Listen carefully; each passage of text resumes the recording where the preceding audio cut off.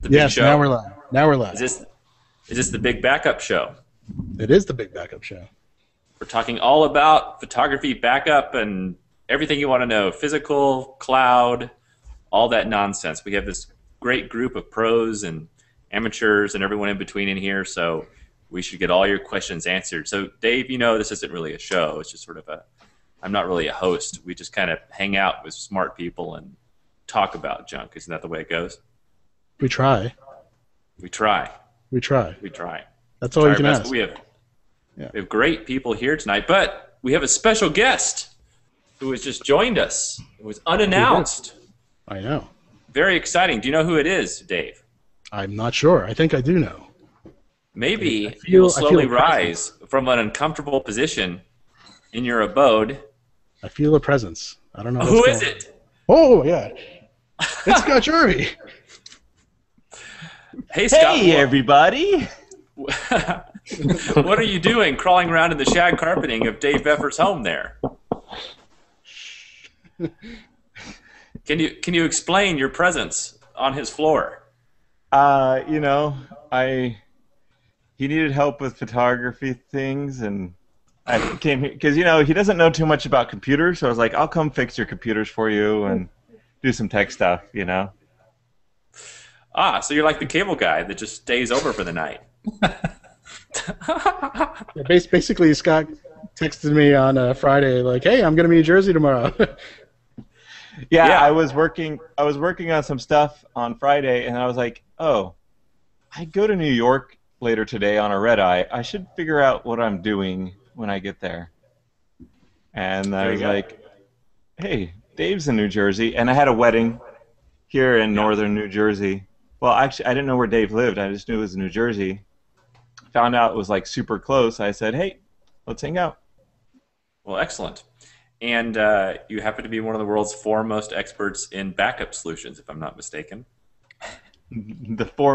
Maybe five most. I don't know about the foremost. All right, I rounded to the nearest. I think we have three of the other four. Yeah, we do. Let's see who we have here.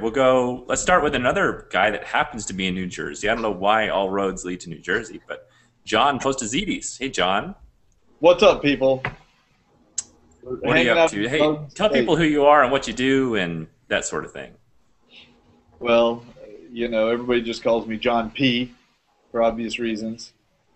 I do a little show with someone you may have heard of, Callie Lewis, called Geek Beat. And we just have fun, travel around, play with lots of toys. I have a whole room full of toys here with me, not the least of which is this Show us new the toy. Here's a new gadget. That's called the 360 Hero. It is it's got 6 Hero 3 GoPro units strapped together, and it lets us shoot 360-degree panoramic videos, kind of like the 360-degree photos you've seen, only while the video is in motion, you can look around. It's pretty cool. I was going to ask if Google hired you to become like a human Street View camera. Yeah, that's been our joke, because we walk around with this thing on the head, and looks pretty dorky, but gets the job done. Oh, no, I don't think it looks dorky. I think that looks, oh, that's probably one of the worst looking things you've ever put on your head, John. Yeah, it probably is. All right, well, who else do we have here? Scott Kublin. Yes. Hey, everybody. I'm Scott Kublin, but I wouldn't consider myself an expert with backup. In fact, I'm probably going to be embarrassed tonight when I talk about my backup solutions, especially after hearing others, such as what John P. does, because I know his is all high-tech, and mine's very, very low-tech. So I'm not going to say I'm an expert. I'm just the average Joe tonight. No, I think John P. is sort of the exception because actually he's got bigger problems than any of us photographers because he does so much video and high-def video. So he's got at least another order of magnitude of problems. So I think like his input will be super valuable. I can't wait to. He's always even more on the cutting edge than me. So I can't wait to see what he has to say. Yeah, my stuff will suck compared to his. Thanks for building me up. You guys are putting all the pressure on me now. Yeah, well, after that hat, Yeah. All right, Eric Cheng, give us Give us the what for. Hey guys, my name's Eric Cheng. I'm an underwater photographer and director of photography at Lytro. I also run a website called Wet Pixel, which is for underwater photographers. And I am the guy who harps on all of my friends to back their stuff up. So I was really interested in being on the show because I've tried many different backup solutions, and I have a software background, so I'm interested in why this stuff doesn't work yet. So looking forward to the chat. Good. You're perfect. You're perfect for the show. Also, by the way, I'm going to grab my webcam there and take it behind my computer when we start the discussion and show you my setup as well. And I don't think I have the optimal setup. I've got a good one. But I think it's one of these things that just keep evolving and changing over time. Okay, Peter Adams, you're next. Hey everybody, I'm Pete Adams. I'm a commercial and editorial photographer based in Silicon Valley. Been doing sort of startup ventures for a long time and now turning a lot of time and attention to photographing them, all the stuff going on here in the Valley. So I've been through 5 or 6 different major backup schemes, sort of over the years. Have finally settled on something that kind of works. So excited to share that with you guys. And look what is on my screen here, Pete Adams. Tell us what this is. I've also written a book, which you can get on Flatbooks, which is called Word for Photographers, and sort of a way to help photographers learn about how to set up great-looking websites using WordPress. So if you want to maintain lots of style and control and build a professional website for your photography, go to Flatbooks, download the book, and it's a step-by-step guide to help you get going. There you go, and it's right there on the front page. We recently relaunched the new version of Flatbooks with an all-new shopping cart and this sort of thing. So like if you ever lose your download, you can come get it again and all that good modern stuff. And so there it is right there, under $10, and you'll get to know everything you need to know about WordPress for photographers. Peter really knows what he's talking about, so I super recommend it. Okay, I will unscreen share. So before we get started, we had 2 things that came up in the pre-show that I want to talk about. One is I'm very interested in this new Android camera that's coming out, Dave, this S4. So it's not going to be sold here in New Zealand, which is sad. No. But you say that I can get one in the States and just have it mailed over here and it's unlocked and everything? Yeah, I don't see why not. Should work just fine. And currently I have the Galaxy Nexus. What's better? Well, first tell everyone about this S4. By the way, people that don't know, I only keep a little bit of track of all these new Android phones and stuff. Dave is like the ultimate Android fanboy. He knows everything all the time. So I just ask him. I outsource it. Instead of outsourcing it to India, I outsource it to Dave Veffer. Dave, tell us why this phone is so great. Well, the S4 is good, especially this Google edition that you're going to get, because it's a Nexus experience, but it's not an official Nexus phone. But Google will supply the OS updates. You'll get them faster than having to wait for Samsung. You won't have to use whatever their interface is called. I don't remember. Samsung. Is it Blur? No, that's Motorola. TouchWiz. So isn't that a great name? Yeah. So there's 2 S4s, right? There's like the Samsung Galaxy S4, which has their confusing operating system, which doesn't update as quickly. And then there's the pure Google one, and the pure Google one is really what you want, right? Yeah, it's pure Google. It's carrier unlocked. You're buying it directly from Google. So basically, they're going to ship you a GSM unlocked international phone. You can be able to pop your SIM card in there, activate, and be on your way. No bloat. Everything's going to run nicely. You're going to be able to tether if you want, because it won't be shut off by the carrier. And how much better is the camera than the one I currently have?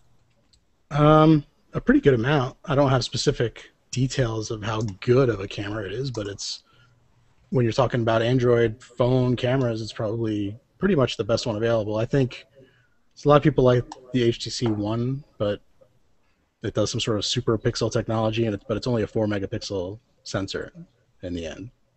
Okay. So even though it does take better low light, I think overall the camera is still better on the S4, and it's much bigger files. And is there a website that you order this from? Can I just jump on there at a certain time? Will it sell out, or what's the I don't know if it's going to sell out because it's a lot more expensive than the Nexus 4 when that came out. But it'll come out in 2 days on the Google Play Store in the U.S. So you'll have to have somebody in the U.S. order it for you. Yeah. And that's how you order it, through the Google Play Store. You don't go to Best Buy or whatever, Amazon. No, probably not. They did have the Nexus 4 at some stores and whatnot, but not right away, not in the beginning. All right. So day one, it's going to be, if it was anything like the Nexus 4 launch, it's going to be a nightmare to try and order. That was a bad launch. Hopefully they've ironed out those kinks.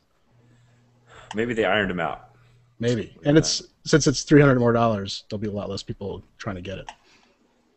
Yeah. Hey, is there not a GSM unlocked version of the Galaxy camera? I mean, if you're interested in Android-based camera technology, the phones are fine, but this little bad boy is a dramatically different experience because it has a bigger sensor and it has a big proper lens on it. But I don't know if I know you can get them for AT&T and for Verizon, but I don't know. Can you just take the AT&T SIM card out and stick it in anything? I don't know. I'm not sure. I haven't really looked into that one too much. We've been using this thing all over the world, so it's a full-on Android OS. I don't know if you can really see that there. And what's cool about it is it takes what I would consider to be pretty good pictures, especially for a pocketable camera, but it also does video. So what we enjoy is walking around, shooting a quick video, and uploading it straight to YouTube. On the 4G network, you pull up the YouTube interface, you title it, you put the text, the whole 9 yards. But you got Can you the make calls? Huh? Can you make phone calls on that? It is not a phone. Oh, okay. So that's the main differentiator then, right? So you can't make calls. You'd have to carry this with your phone. Right. But I mean, you can get an unlocked GSM version of that camera though. Well, that's so I've got the Galaxy Note 2, which has almost the same camera as the new S4.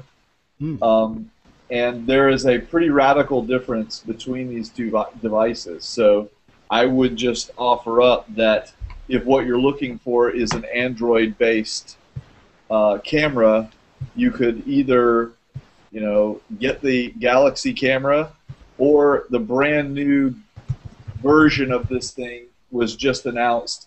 I think they call it the Galaxy NX. Yeah, camera NX with interchangeable lenses, which honestly I wouldn't do that because this has a very versatile lens with a good zoom system, and all of these cameras are just going to be adequate from a professional person's opinion, but you get dramatically better performance out of these than you do a phone, no matter what.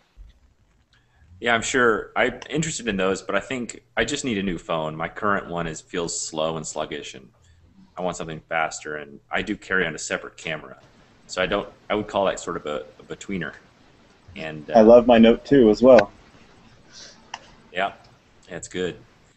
Hey, by the way, before we jump on to subject number 2, if you want to join in the chat room, just jump into stuckincustoms.com. This was all brought to us courtesy of John P. right there.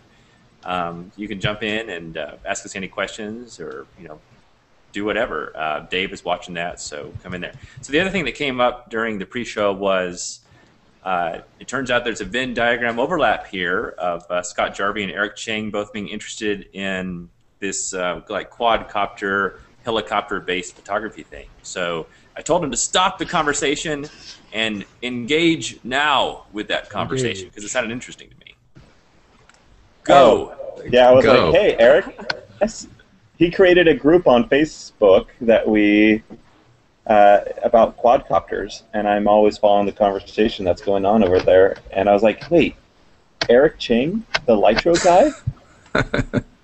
And Barry Blanchard, who also I talk a lot about him or with him about quadcopters. He's like, yeah, that Eric Cheng. And I was like, oh, I've been in his group for a while, seeing him posts constantly. So here, it's interesting to see him talk about all this underwater stuff, because apparently he likes everything but Earth.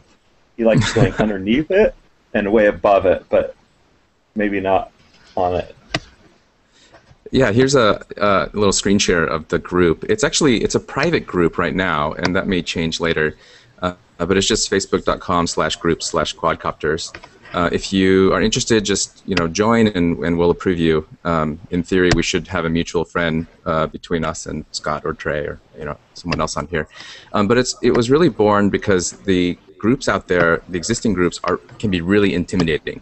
Scott, I don't know if you've been on these groups out there, these RC forums, but people are experts. There's a lot of forums, and then there's another one for just the Phantom. Yeah, so this started because a whole bunch of people started at the same time, and we all wanted to figure out how to communicate about this new hobby without annoying everybody around us. Because we post there are a lot of posts, and how many posts can you see about something you don't care about before you get really annoyed? So so check it out. It's a great group. Everybody's really friendly. We're more on the beginner side, but there are a lot of tech savvy people. So if you have questions about how to solder. So you're saying they should check it out now and ask questions before everyone in this group gets more advanced and then start getting annoyed by their questions. Yeah, well, that's exactly right. And I think one of the things that'll be important is for us all to document our beginner, our days as a beginner before we forget what we didn't know. Yeah, I did that in a YouTube. The week after I started, I wrote down the 200 things I learned in the first week, and I made a blog post and a video about it, and I put it up online, and I didn't really talk too much about it, but it's like the most viewed thing on my YouTube. Like, everyone's way interested in that. There's constant comments about it, and 50, 60,000 people have watched it. It's kind of crazy. I was pretty amazed how technical this stuff is. I was actually flying with Barry yesterday, his octocopter, which is what I've got screen shared here, and the amount of electronics that are loaded on this thing is just nuts. It's got onboard video, it's got GPS, it's got a stabilized gimbal, an NEX7. I mean, it's just it's incredible what goes into these things now. Wow, that's a good photo. You just took that yesterday, Peter? Yeah, this is yesterday's flying. Yeah, I was super bummed. He actually wrote me yesterday and said, "Hey, come out and fly," and I couldn't go. But I want to share one more thing. I've been documenting this early stuff too on a new site called Rotor Pixel, and I'm screen sharing it now. But it's basically here's a post on how to do aerial panoramas. There's a whole post on connectors. I mean, there are a billion connectors people use, and this is basically my journey. There's a Lytro on one, which is not so useful, but I could do it, so I did. And so connect. I mean, there are a billion questions beginners have, and you got to get back to the community. So it's worth documenting. Are you using that thing that John has, the GoPro 360, and no, attach it to the? I saw that. That's one of the things I really want to do. I think it'd be awesome just to fly that thing above pretty much everything. We have to see about getting you one. The challenge that I have is they're talking about me bad. They're talking bad about me in the chat room because I've got a little quadcopter, the DJI Phantom, and I fixed it by adding a gimbal to it. And the problem is the one that I bought, it fried the unit. So we sent it to DJI and they fixed it and got it back to me. I just got it back. I have not yet tried to mount this thing on it. I'm not sure it can carry that payload. I mean, I think it can, but you really kind of need a bigger one. But I don't know whose giant quadcopter that was a hexacopter or whatever. I don't know whose that was. That would definitely carry it. But you just need something that can hold, I'm guessing, a couple of pounds. Yeah, that's Barry's. He's got the gimbal and an NEX7 mounted on it. Oh yeah, that would easily carry this thing, and it would be badass to get the 360 video off of it. So we need to see how to make that happen. I want to see someone in our audience Photoshop John P's head with that thing on top onto a quadcopter. That would be awesome. Yeah. It'd be like in that remake of the Wild Wild West, where they put that guy's head on the big machine that had the arm, the spider kind of machine. Yeah. In fact, I vote for you to be the first head in a jar, like Futurama, so we can save you forever into the future. Nice. Isn't this the last year of Futurama? It is? Yeah. Oh. This is still They the said that best before, quadcopter out there. Have you guys seen it? I remember that. Yeah. Yeah. Good cat internet humor. Oh, he keeps dropping. I think he's got that screen same share bug you problem. had. Yeah. Yeah, I had that bug. I got rid of it. Okay. You switched browsers, or? I don't know. It just went away after a while. Oh. Well, let's go to the main topic, which is all backups. So this is a big problem, not just for professionals, but for amateurs, or I think even people that wouldn't even call themselves photographers. Everyone seems to take a lot of photos. And it sounds like Eric is always on his friends to back up. I'm always on my friends to back up. And I'm in the middle of a huge, actually, ebook and kind of video project right now, all about backup, but it's taking me forever, probably take me forever before that's done. So I thought it'd be fun to have sort of an intermediate show to talk about what I've been doing. I want to see what everyone else has been doing. I'll go last. I'll kind of show my setup and everything last and talk about my workflow.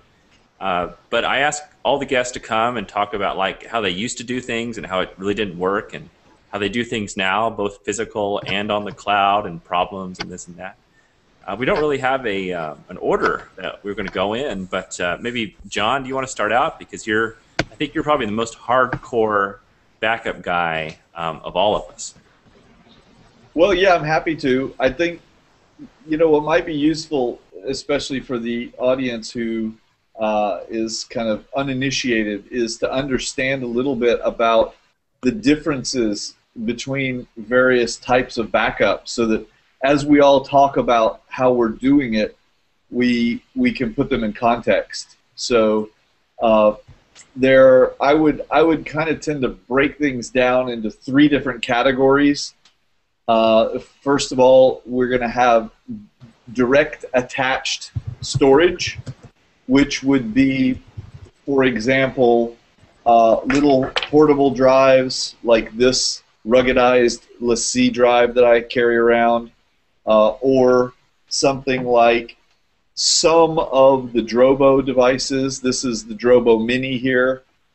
These are the 2 devices that I carry when I'm on the road, which you can tell I'm in a hotel room right now. Direct attached storage will connect using a cable plugged right into your computer, whether it's Thunderbolt, USB 3.0, FireWire, etc. So it attaches and it shows up like it's a drive connected to your system. Then you also have network attached storage, which is completely different. These would be devices like some of the Drobos, for example, a Drobo 5N, all of the Synology devices, the QNAP drives, Pogo plugs, any device that would connect to your network, to your router, with an Ethernet cable. And what that does is it makes the storage available on your network so that it can be shared. Basically, any computer you have can access it through Ethernet. And the main advantage between these 2 different types of connectivity is on the direct attached storage side. For example, if we just look at this little LaCie drive, it uses Thunderbolt connectivity. So Thunderbolt would obviously be pretty much the fastest mechanism for transfer that we currently have. So putting your data onto it, if you have very large quantities of data, it's going to be fastest to transfer through a Thunderbolt connection, or possibly a USB 3.0 if you don't have Thunderbolt. When you have a direct attached drive like the Drobo Mini or some of the other Drobos like this one uses, I don't know if you guys can see that, it has 4 different hard drives.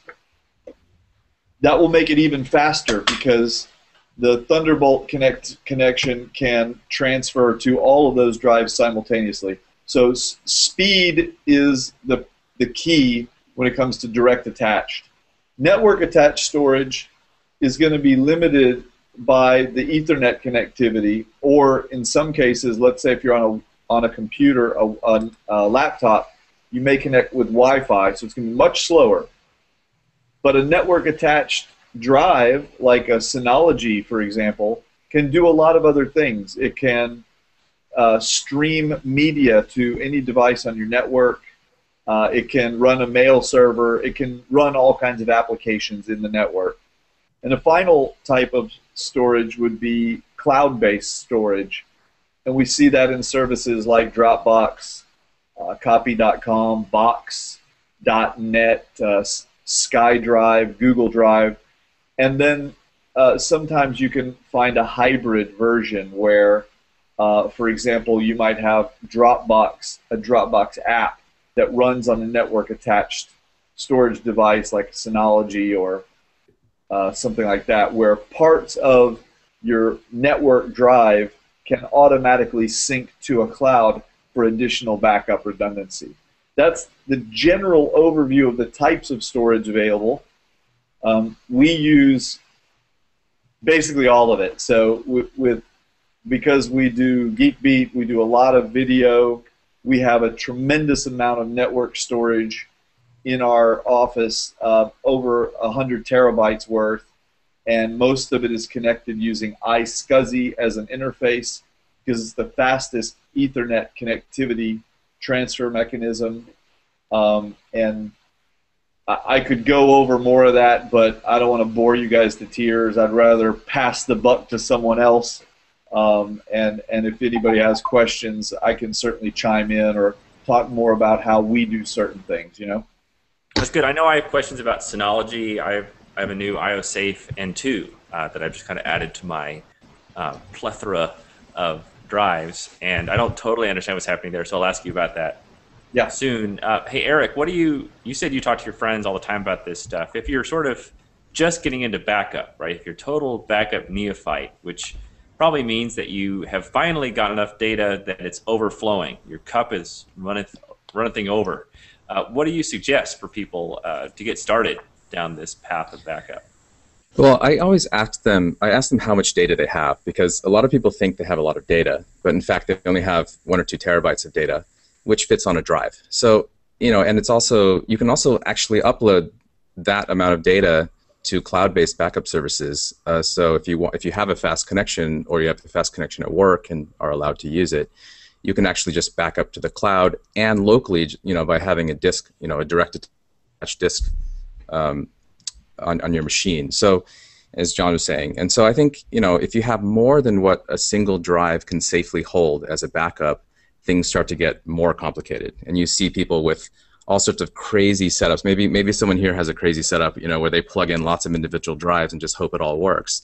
I see that all the time, and I've had 2 friends have catastrophic failures where they've lost all of their pictures, and it is so sad to see that happen. I mean, it's terrible to watch. It's hard to even talk about it, as a photographer. So I usually recommend for people who don't have that much data, I recommend that they check out services like CrashPlan. They're inexpensive. They're cloud-based. They can back up to local drives and to the cloud and to other people's computers. It's super flexible, inexpensive, and it can be just a single solution. Of course, Time Machine, if you're on a Mac, works as well, though I have some things to say about that when I get to my own backup strategies. Well, what don't you like about Time Machine? That's interesting. Well, if you have a lot of data, it works. I mean, it's fast. I've done a lot of testing, and it works until it doesn't work. So one day you will wake up and it will say, Time Machine, cannot back up to your backup because it's invalidated, and you have to start over. So if you start over, you need a second drive system to then start over, or you need to nuke your existing one. One's really inconvenient, potentially expensive. The other is terrifying because then you're left in a situation where you have no backup. So that happens to me all the time. I did tests with maybe 5 to 10 terabytes of data on Time Machine. It took 2 days to back up, the first time. It worked well. And then like a week later, it said, "Oh, sorry, you have to start over." So I just stopped using it altogether after that. That's Plus, true. also, don't you have to? Isn't there a hack that you have to have for Time Machine so it doesn't do it every hour and bog down your system? There's you mean back it up? Go ahead. Yeah, there is a Mac app that you can get that will allow you, because it's completely automatic. You don't get to tell it when to do its thing, and it will hog resources. But there's a little freeware app that you can get, and it will tell it to, for example, not check more than once every 6 or 12 hours or something like that. Right. Or you can move it off to like another, if you're running like a Mac Mini, which is actually kind of what I do. I move all the files off to a network server and then let Time Machine crank away on that so it doesn't bog down the laptop. You have the network in the middle, but it's a trade-off depending on how much data you need to be, what your working copy of the data really needs to, how big that is and what you need to be working with. That's interesting.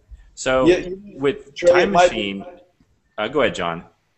It might be worth just discussing this workflow point for just a minute, because I am also curious about how all of the guys are dealing with data, especially not when you're at home or in a studio, but when you're traveling.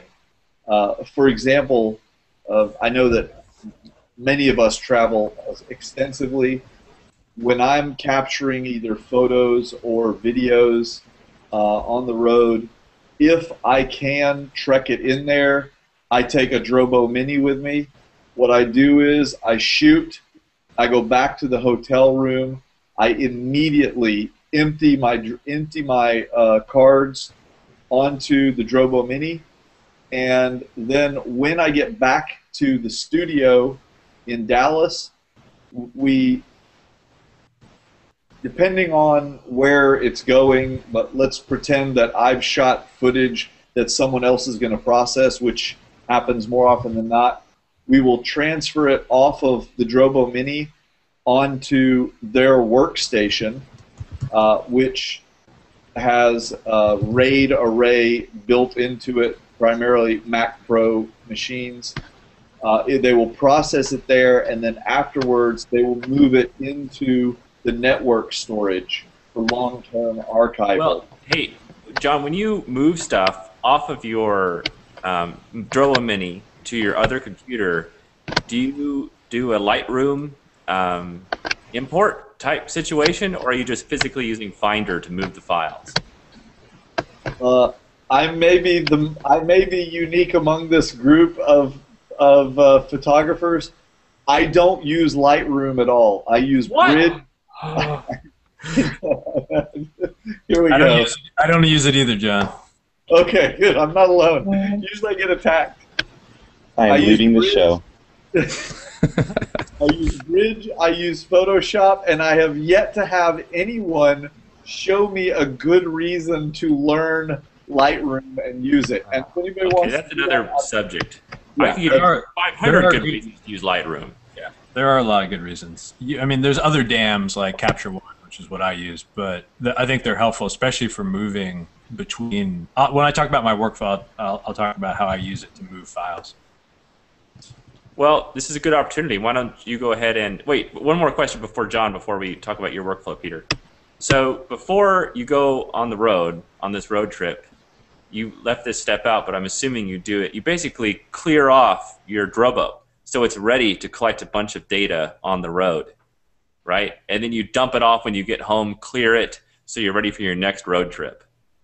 More or less. So the way that my little Drobo works is I've got 4 of these 1 terabyte drives in it. So when they're this is one other important little detail that I would recommend if you get a Drobo Mini. I run this in dual drive redundancy mode, so I could lose 2 of these drives and the data will still be safe. I do that on every Drobo, every machine I have that uses hard drives. I never ever opt for single drive redundancy. and there's a very good reason why. And it has nothing to really do with safety. It has everything to do with comfort. I have had hard drives die in almost every NAS or RAID type device that I have. And when you have a single drive redundancy, if one of the 4 drives, let's say, fails,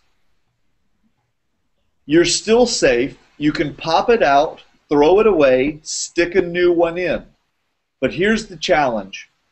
If you have a lot of data on that machine, when you put the new drive in, the RAID array has to rebuild the safety of that drive, and that can take usually about a day.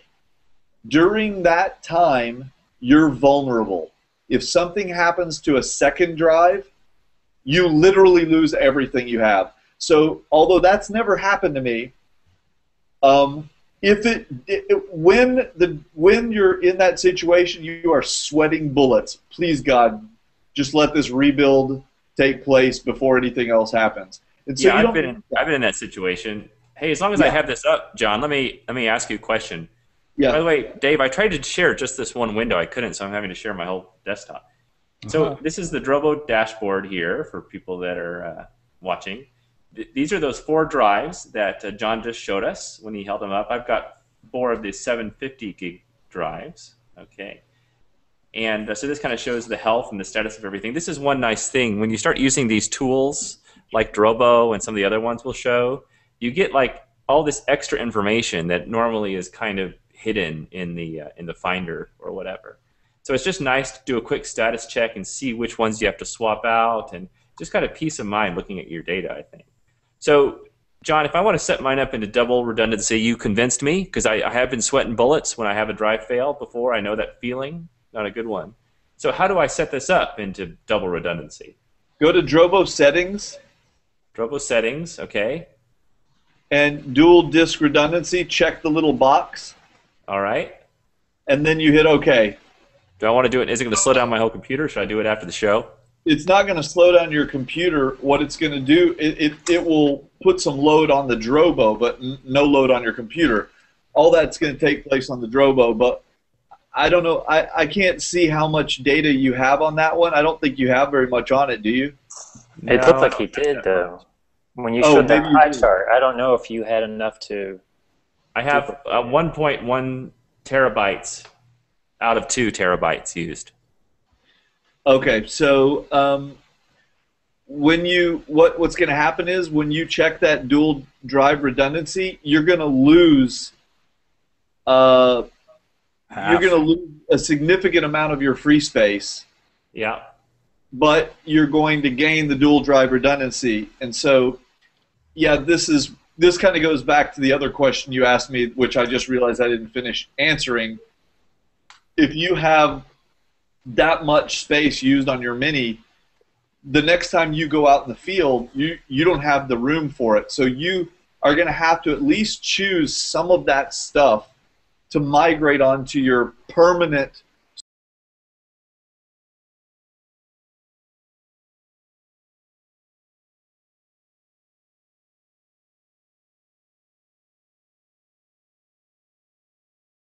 gig drives, and you have dual drive redundancy, then basically half your drive space is redundancy. So you're going to end up with about 1.5 terabytes of total space, and you're using what, 1.2? You'll be pretty full. You're muted, Trey. You're muted. Yes, that's right, John. Okay, cool. So, I have something to add about. Sorry. Oh, sorry. The last little point was that if you find yourself in a situation where you've run out of room like that on the Drobo, you can pop out like one of the 750 gig drives and stick in a 1 terabyte drive, let it rebuild that data, do that with each of them, and you could migrate up to a larger size for the whole thing by doing that one at a time. But I wouldn't recommend that, because that'll take you like at least 4 days to let it rebuild for everyone. Move that data onto your other drive, then upgrade them, and then use it the way you want. Gotcha. Okay, go, Eric. Oh, one quick note about RAID and rebuilding. Companies like Drobo and Synology have proprietary RAID setups, and so you can do things like expand RAID, and but a lot of people use old RAID setups like RAID 5, things like that, and it's really dangerous now. They are just not designed for the kind of data that we have now. And if you lose a drive in a RAID 5 setup, let's say you have single disk redundancy, you lose a drive. As John was saying, if another drive dies, of course, you're vulnerable. But it's even worse than that, because during rebuild, if a single bit is not read properly, it will not rebuild. So it's not about losing the drive. You lose one bit during that, and you're screwed. And this is something I want to talk about when we get into this further. But modern file systems just suck the file systems we use are terrible because you have corruption. And this is something that I've been struggling with. A lot of my more tech-savvy friends are talking about this a lot. So when we get there, let's talk about corruption, data corruption. Backups do not solve for data corruption right now. Yeah, let me ask you real quick about that, because so I use iPhoto actually as the final resting point for all of my portfolio pieces, right? I use Lightroom for everything, for the whole shoot and match, and for working on the photos and this sort of thing. But then when I actually have the final photo, I like to put it in iPhoto for a variety of reasons. One, iPhoto is nice and fast. If it only has my portfolio pieces and it's super quick, I feel like Lightroom does get bogged down with a bunch of stuff on there. And also, I love how it integrates with my iPad, and it's easy to upload to places. Anyway, I just like iPhoto. But I've had a few scary moments over the past few months, actually. When I go back and look for old photos from 4 and 5 years ago, I think 95% of them are there. But every time, now and then, I go look for a photo, and I double-click on it, and there's like nothing there. So I feel like there's like occasional corruption, and I'm missing it, and I feel like it's just some sort of cancerous thing that's slowly eating away at my old photos. Yeah, and in fact, that is happening. That's happening to everybody, all of us who use Macs or PCs with their default file systems. I mean, there's a paper, we'll post a link, I'll send it to you guys, and you can share it in the show notes maybe. There's an article one of my friends sent me by a guy named Jim Gray. It's called Empirical Measurements of Disk Failure Rates and Error Rates. And basically it says that, like SATA, how we connect all of our drives, the spec advertises that if you read 10 terabytes, you will lose 1 bit. You have 1 bit that is uncorrectable as an error. And I back up 12 terabytes basically every day. I mean, I don't copy it actively like that, but it's corrupting your data. And I have gone back to old pictures as well and found them unreadable in Lightroom. The raw file has been corrupted, and I have to go back to my backups. But in fact, if I've been backing up actively since then, that corrupted file has now been backed up, and it's likely replaced all of that file in all of my backups. Right. So it's a worry. It is happening. Well, maybe in that case, the cloud is actually a safer place for them. Version backups, anything that does versioning, CrashPlan does it. A lot of cloud-based solutions do it. I think the real solution, when you have enough data to really worry about, is to use a file system like ZFS. Set up a Unix box that manages it. There are also these NAS boxes that run ZFS. You are guaranteed not to have corruption in that file system, and you can access it like you would a Synology box or something like that. It's not quite user-friendly yet. You have to be pretty technical to set it up. But that's definitely where I'm moving. I mean, I found a corrupted image last week, and I don't like it. It's probably corrupted in all of my backups, and it's. I know. It's not I cool. was so worried. I had to.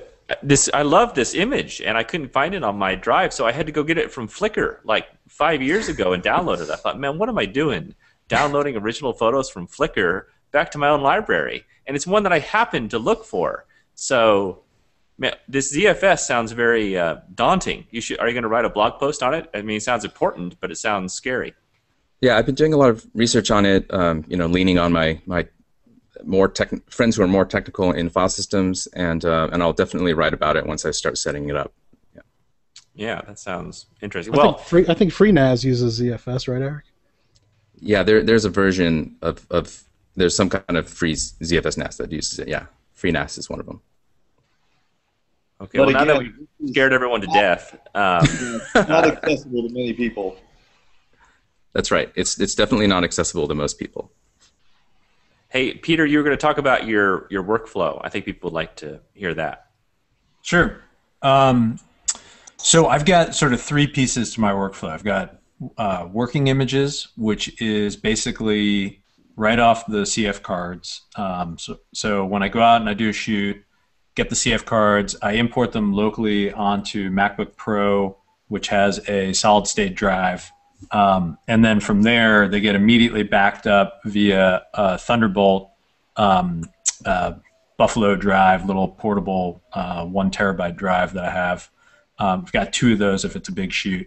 So the idea is to have the data in 3 places as fast as possible. 1 on the CF cards, 1 on the SSD in the MacBook Pro, and the other one on the external Buffalo Thunderbolt drive. And that's kind of my working data. When I get back home, I have a dedicated time capsule that just goes through and backs up the MacBook Pro's internal drive. So as I'm working on images, I keep them local for a while, but they get backed up immediately to another hard drive over the network. Then when I'm done kind of processing them and working on them, I take that whole batch of photos and they all go to another system which stores my full image library. And that for that I just redid that this year. I'm using 2 G Drive Thunderbolt 8 terabyte RAID arrays, but I don't actually use the RAID on this. So, and the reason for that is I don't need it yet. I don't need an 8 terabyte disk yet. I only need a 4 terabyte disk. So those 2 units give me 4 disk drives to store my library. So disk drive number 1 is the main copy. Disk drive number 2, and these RAID arrays are attached to a Mac Mini on my network. So what happens is I'll drag the images, and I use Capture One instead of Lightroom. But I'll move the images via Capture One from my MacBook Pro to the G drive to one of the drives on one of the 4 drives, and then once it's there, I've got Time Machine running on the Mac Mini that does incrementals from drive number 1 to drive number 2 on the opposite RAID array. So instead of being in the same G drive, I've got 2 identical G drives, but I alternate the copies. And then the other 2 disks on the G drive get snapshots. So what happens then is every week I do a full snapshot of the main data drive, and when I do a new one, the old one gets moved to the second drive. So I always have 2 full snapshots, which are basically 2 weeks, 1 week old and 2 weeks old. 1 drive that has incremental copies, as many as it can hold, and then a 4th drive which is the main sort of working drive for the library. So then after that, the goal is to get it out of my house. So what I do is I back up everything that's a 3-star or above image in my library to Amazon S3 and Glacier. So Amazon S3 is a cloud storage service. You could argue it's the biggest, the best, the most reliable. There's lots of other ones out there. I just use Amazon because I think it's got the best sort of pricing and feature set. And they have, the problem with these cloud solutions is that it takes a long time to move the data to them. So if you want to get started, you can send them a hard drive, or you can just, kind of suffer through, putting it over your Comcast pipe or whatever your DSL is. But, for storing a terabyte at Amazon on S3, it's $76 a month just for 1 terabyte. But they have this other service called Glacier. And Glacier is designed for basically, it's sort of nearline storage. It's like when you want to put something on ice, you don't need to get it back out anytime soon. They will store it for you for a much reduced cost. But if you want to get it back, it takes 3 to 5 hours for them to basically have the tape robot go pull up the tape and restore it to disk for you, which is fine for me because I don't ever want to get anything back from there unless there's a catastrophic failure. I'm happy to wait 3 to 5 hours in that case. But the cost on that is really reduced, right? So S3 is sort of this, think of it as like an FTP drive where you can put stuff in and take stuff out. Glacier is just you put stuff in and then you got to wait a while. The Glacier cost is $10 a terabyte. So if you have 12 terabytes and you store that on Amazon's infrastructure, which is basically means in 2 data centers on at least 3 to 4 devices, you're talking, 12 terabytes would be $120 a month, which is really incredible from a pricing standpoint, I think. So I do that for every 3-star image and above. That goes off on a job. I use Transmit, and I've got an automator action that moves that via Transmit to S3, and then it sits in S3 for a day, and then it goes to Glacier at the end of the day. Peter, have you found the tool supporting Glacier yet? Like Transmit, can you push directly to Glacier? So what happens is you always push directly to S3. S3 is the interface, and you log into your account on Amazon, and you set up different folders in S3 to automatically archive to Glacier at certain points in time. You can use a time-based policy. I think you can also use a size-based policy. So I just have it at the end of the day, move it to Glacier. Cool. Yeah. Hey, another question for you about transfer rates. You mentioned that you are backing up through the network to your Mac Mini with the attached Thunderbolt drives. What transfer rates are you seeing through the network between your Mac Pro and your Mac Mini? I've got a 1000 base T network, so I think it's like 120, something like that. I haven't benchmarked it recently. It's not wonderful. It's not the native Thunderbolt. But the reason I do that is because I want a Thunderbolt speed. If it was directly attached, it would obviously be faster. But because I push so many copies around, I've got a time machine doing an incremental basically in 2 places, and then I want to push it to S3 and Glacier as fast as possible. I really wanted to isolate the computer I use to work on files from that activity. But I got burned a long time ago when I first started. I had these network attached boxes. It was like a Linksys or some horrible NAS.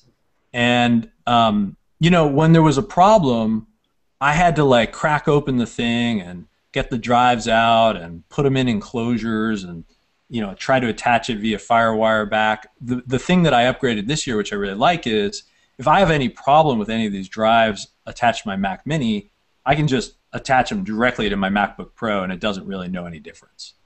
So I like that, so that I'm not dependent on like a proprietary piece in the middle to have to deal with when something goes wrong, which it does. That makes sense.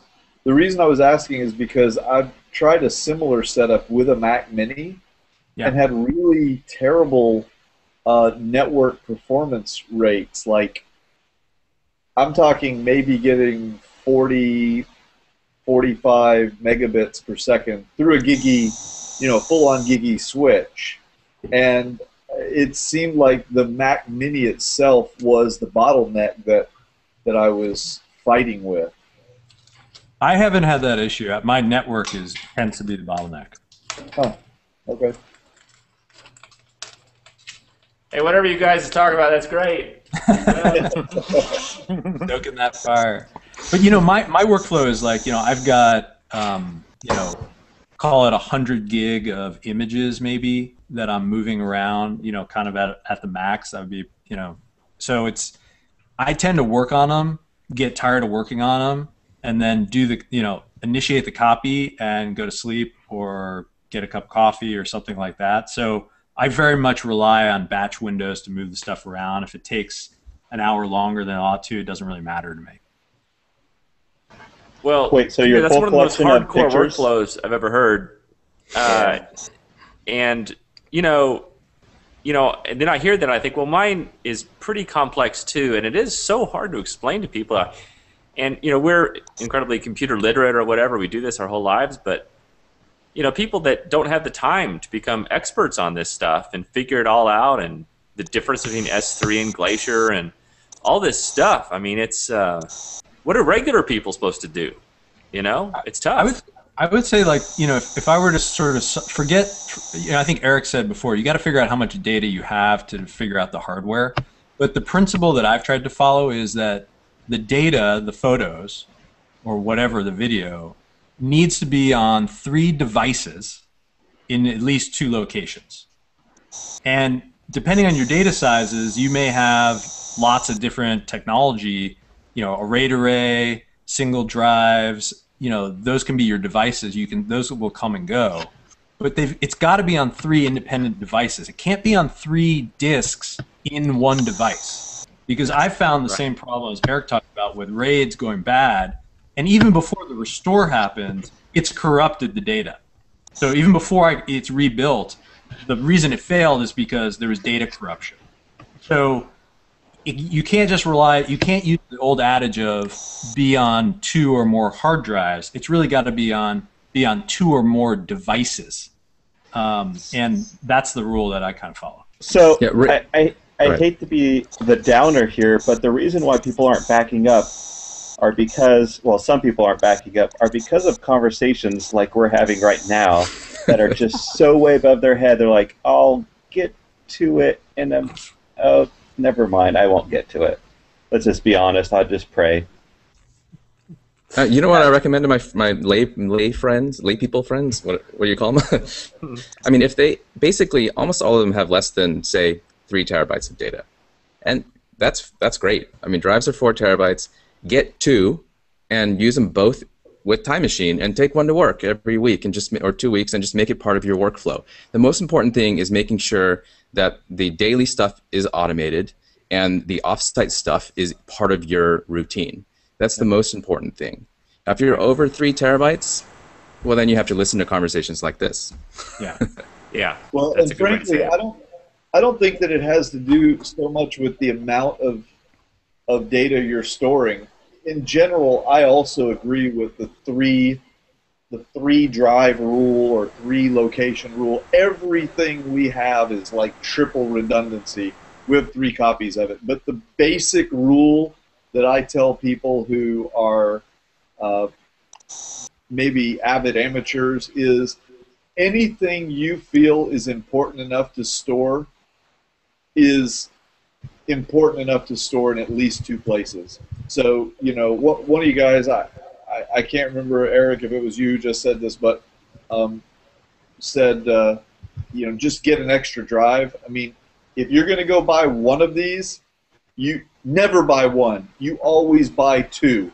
And then whatever you put on it, you just make copies. Even if it's as simple as, well, I can't automate it, so once a week or once a month, you can plug in the second one and just copy everything to it. And then maybe stick it in a fire safe if you don't have an off-site location to put it in, so that if the worst thing in the world were to happen, you only lose a month worth of incremental data or something like that, Hey, so Scott, what do you do when you travel? That's a good, simple solution, yeah, because when I travel, I have 2 of those little Costco Western Digital drives. They're tiny, and they're both 2 terabytes, and I will make sure I have it in 3 spots. So I have them on the flash cards, the CF cards, and then I'll put them onto another drive, and then every couple of days I'll put them onto the second drive, because I can't just keep on doing this all day, because when you're traveling you got other things to do. And as soon as they go onto the second drive, I will delete them off of the CF cards so that I can continue to use the CF cards. Anytime that I leave the car, I will take with me one of those small drives, even if just in my pocket. That's why they have to be super small, because I will have someone's work with me. And I may be in the middle of nowhere in Death Valley, so I can't upload to the cloud or anything like that. Not that I do that anyways, though it's a good idea. But I'll always have them with me, because it might be someone's wedding pictures. I'm just like, I don't want my car to get broken into. But if they rob me, I want to have one in the car as well. So, it's really simple, just 2 drives, and I just manually put the stuff into different places. I don't have an automated system per se, because I don't necessarily trust one, I guess. That's my travel solution. When you get home and you're dealing with, I guess, 15, 16 terabytes of pictures, and 100, the last backup solutions for the last 6-7 years. As it's progressed, you're like, oh, remember when I used to do this, and now you have like 4 systems all intermingling. So yeah, then it gets a little more complicated. And how about you, Kublin? When you're traveling, what do you do? What's your backup system? Well, when traveling, I just have a 500 gigabyte external drive that I'll import the pictures from the compact flash card into Lightroom, and then I'll also just make a second copy, transfer it over to this 500 gig drive.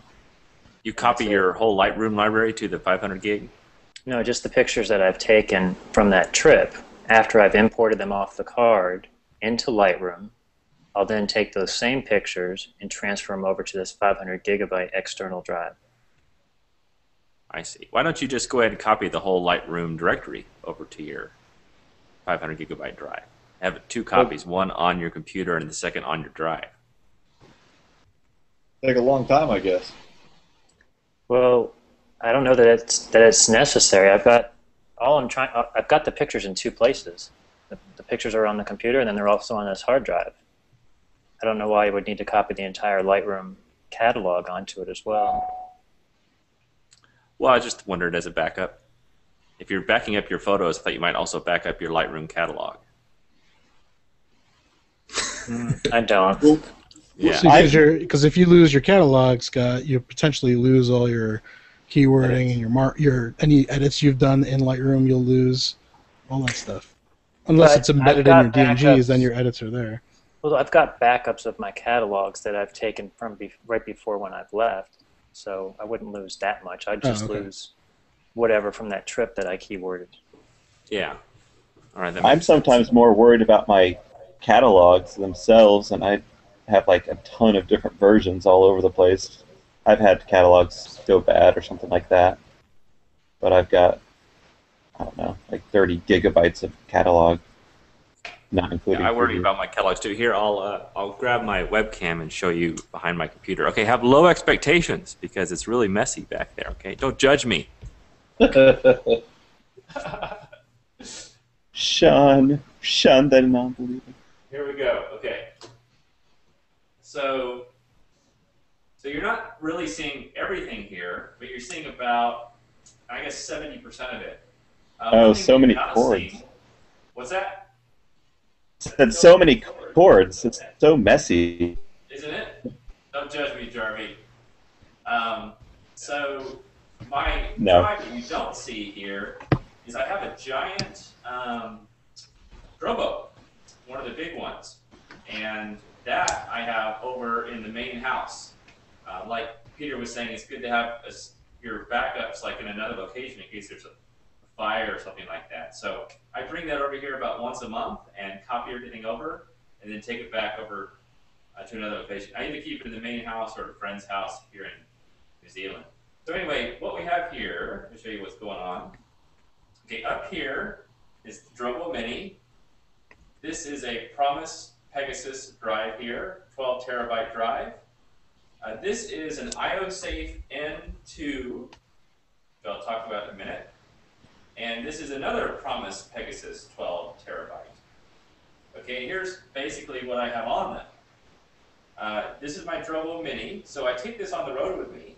I've actually taken to put 2 key things on this. One is my iPhoto library, sort of my main iPhoto library, and my iTunes library. So I have this hooked into my big computer system here at home, my iMac, and so I basically read my iPhoto and my iTunes off of this. And then when I take it on the road with me, I also run iPhoto and iTunes off of this as well. So it's just sort of my one-stop shop. Now I'll take my iPhoto and this sort of stuff and I'll back them up onto this drive right below it. Okay, this is sort of backup data. But the other thing that this big one has is it has all of my Lightroom stuff, because my Lightroom is about 3 or 4 terabytes.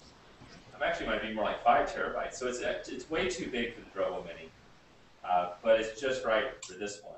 Okay, and then I back up my main Lightroom also over here to this Pegasus second one. Now this one in the middle, this is sort of the newest child in the family. This is the IOSafe N2. and 2. And I put the most important stuff on here as sort of a permanent backup. iPhoto, not my Lightroom, but my iPhoto and movies of the family and this sort of thing. And the cool thing about this situation is that it is fireproof and flood-proof, which is super cool. So it can be totally submerged underwater and it's fine, or the whole place can catch on fire and it'll be fine. So this doesn't have quite as much space on it. I could put more drives in it, of course, but I don't right now. So anyway, that's a little bit of my system behind the curtain. I don't even know why you need a fireplace to generate heat in that place. So what are you doing for offsite backup, Trey? Oh, for offsite, well, I put stuff up on SmugMug, kind of my portfolio, but I haven't really come up with a good cloud solution for my other, 4 or 5 terabytes. I'm not sure what to do, frankly. I might do this thing that Peter mentioned with Glacier. I've been thinking about that. I might upload it all to Google Drive. I haven't really decided. But that one thing that Peter said when he started talking about cost, I could see people thinking, whoa, $120 a month if you have 12 terabytes. Well, most people don't have 12 terabytes. That's pretty rare. But, I mean, even if you have 3 or 4 terabytes on Glacier, you're talking an extra $30 or $40 a month. I think that's sort of a cost that seems high just because we're not used to paying it. But at some point, people realize how important their data is. And then you think, well, of course I'll pay an extra $30 or $40 a month to protect my data, because you don't realize how important it is till it's gone. And then it's just sort of one of these costs I think we're all going to have to get used to, paying extra money into the cloud to store our most important stuff for us to keep it safe. And I'm with you, Peter. I generally trust Amazon and their redundancy to keep my stuff safe for me. I trust Google. I trust Flickr. They do a terabyte free. There's a lot of these big companies that I kind of trust to be around for the next 5 years. Or if they start going down in flames in 4 or 5 years, I think I'll have time to get my data off and put it on something else. It's doing all right. Yeah, I agree. I think of it like an insurance policy. And, for your images, it's like you spend thousands of dollars, tens of thousands of dollars in travel or time or whatever to produce this stuff, to spend another $20 to really make sure you can always have it. The other cool thing about Glacier and the cloud stuff is if you ever need to get an image and you're on the road, you can also grab it from there. So you can get it from anywhere, instead of having to go back into your home network and things like that. There's one other option that we haven't really explored, and I think most people either are unaware of or they. I think most people just are not aware of, which was mentioned earlier. CrashPlan is a piece of software that you can run on your local machine. It allows you to back up. It allows you to choose backup locations, whether they're in a cloud environment like CrashPlan's cloud in a data center, or whether it's other local machines or local drives attached to machines. A technique that I've thought of would work really well for a lot of people would be if you buddy up with someone else that has similar needs. For example, Trey, you let's say that you wanted to get all that data off-site, and we had extra capacity in our, facility at GeekBeat. We could do kind of a trade where we put extra drives at your location, you put them at our location, and then we could use CrashPlan for free to back up to each other's locations through the networks. Now, the bad news in that case is it requires more infrastructure cost up front because you have to duplicate the hardware you have off-site. The good news is once you've done that, there are no monthly costs with the exception of the bandwidth that you're already probably paying for, and B, you still own and control all of your content, all of your data. It's not being trusted to someone you don't know. It's sitting in your friend or your mother's house or something like that. So that's also an interesting option that people could use. And it's encrypted. Trey, do you remember that you and I talked about that probably 2 years ago? Yeah, we thought about doing Crash Plan, and I've had a lot of people offer to do Crash Plan with me, but I haven't done it because, like John said, there is sort of extra infrastructure cost and something else to think about, like another big box to think about all the time. Like, okay, is Scott, going to move, or does he still have my box? Okay, or even my mom, if I were to put on my mom's place, like, well, did my mom turn the thing off? Does she know how to turn it back on? So it's something I would worry about all the time, I think, with Crash Plan. And I'm actually much more comfortable with using like Amazon S3, even though I have to pay more per month. I think I trust Amazon to be around in 5 years, or Google to be around in 5 years. I think these are. So JP in the chat room also mentioned Backblaze and Carbonite. Those are two others. There's a lot of these companies that are in the business of protecting your data. And I've used a lot of those. The only problem with those is the initial backup can take up to like 2 months, and I just do not have the patience to. Well, some of those will let you send a seed drive to them. Yeah, you can do your that. Account. Yeah.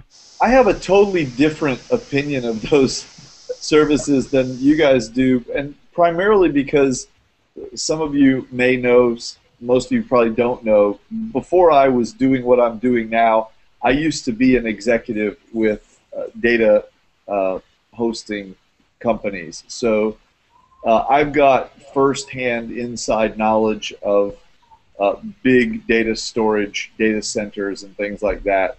And generally speaking, yes, you can trust them. However, exceptions occur. Things happen. We've seen even with Amazon S3 where they've had outages that have been reported with data loss, and their explanation that they come back with is it affected a very small percentage of our customers, which is true on a percentage basis, but you might still be talking about hundreds or thousands of customers who lose partial or complete data. And you see this happen all the time. It's anytime you're dealing with hard drives, you run that same risk. So I don't know. I feel like they're safe. The good thing is they are managed by professionals, and they're managed at a scale that is much larger. But the bad news is that when something happens, and it does happen, they just don't care. And you're a number to them, and that just, to me, counts for something. So I don't know.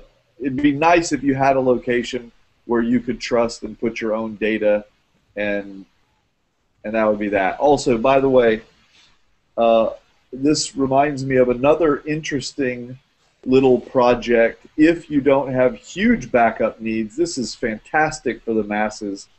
There's a product called Transporter, and it's a tiny little device. It's got I think you might be able to get a 2 terabyte drive in it now. And it's this little device you put in your network, and you can put extra ones in as many places as you want. I mean, literally, you could put them in 100 different locations. And the software, it's a web-based control panel, the software will let you pair them up and replicate either all or portions of the data across these drives. So if you don't have big needs, that's a great way to essentially build your own little cloud that you can trust. It's like your own private Dropbox, basically. It is. It's what it is. I've seen that, John. I think actually the guys that started that are former Drobo guys. Yeah, Jeff Barrell, who was the original CEO of Drobo, left, and he formed that company. And let's see, what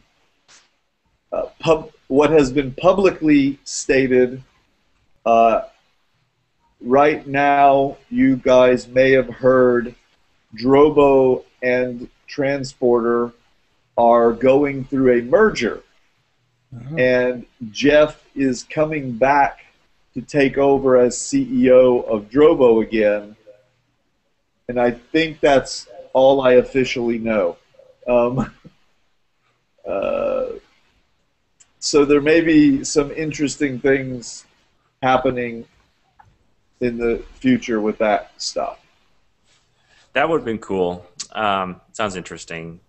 In fact, we were actually, I'm sure we could have gotten like some free Drobos to give away tonight, but then everyone thinks we're sponsored by Drobo or whatever, so we just did. Sorry, audience, but we could have given you one, but then everyone suspects we have ulterior motives. What do you want? What would we give one away for? I don't know. I've got one to give away. I'll take it. Well, we'll have him tune into Geek Beat and you can give it away there. All right. All I'll right. mention it.